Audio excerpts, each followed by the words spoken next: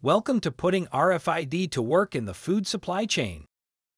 To get started with RFID, food suppliers will need to first understand source tagging requirements. As mentioned before, passive RFID tags are composed of an inlay that is made up of a chip and antenna mounted on a substrate. The inlay type is important to ensure that the tag properly functions for the product and use case. For example, an inlay for a race car tire will be notably different than one for a case moving through the supply chain. There isn't a single design that would be used for all products. Thankfully, there are standards and labs that evaluate specific inlays for a variety of products and applications. When moving forward with source tagging, you'll want to be sure your inlay has been approved by a certified lab. The process of determining the inlay type includes assessing the appropriate location to place the inlay on the case or carton. From a process perspective, the ideal place for the inlay is to embed it in the existing GS1-128 barcode label. This requires certain positioning on the case or carton.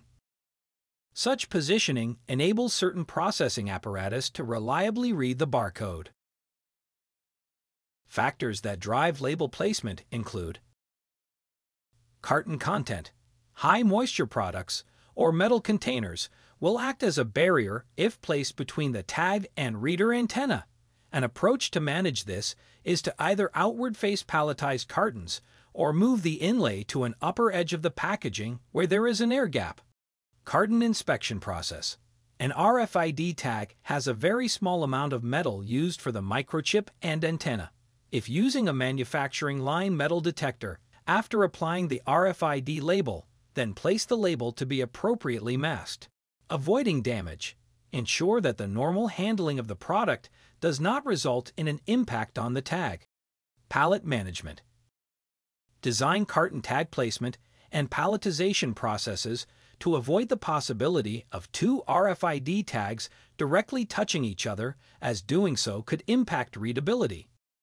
Non-removal. Finally, the tag should not be placed in a location that might be removed, for example, the case or carton lid, as a part of normal operations. An accredited lab can help assess the right tag type and tag placement for your product and operations.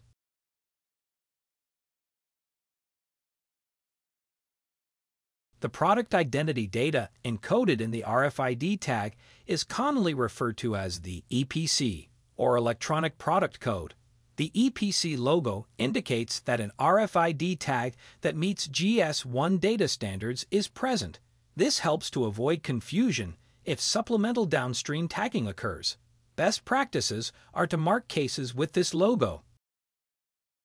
Many cases or cartons already have a GS1-128 formatted barcode as part of the logistics label.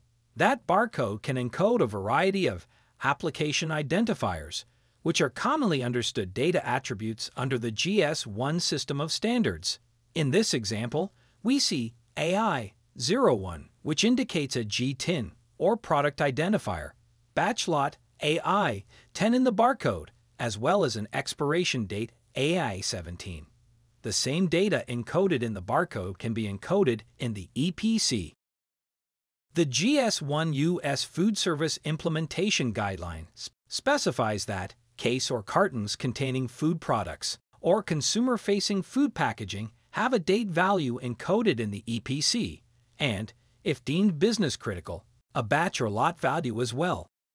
For line encoding, the most straightforward process approach is to upgrade an existing barcode label solution which is already applying shipping or logistics labels to cases or cartons.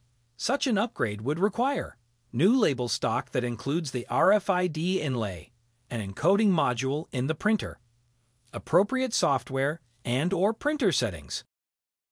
This approach leverages existing physical processes and data to minimize the level of change management required. If an existing barcode label solution is not in place, another approach is to have an RFID tag pre-placed by the corrugate provider. This requires a robust line encoding solution and is explained in more detail in the implementation guideline. Thank you for watching. For more information, please visit our website.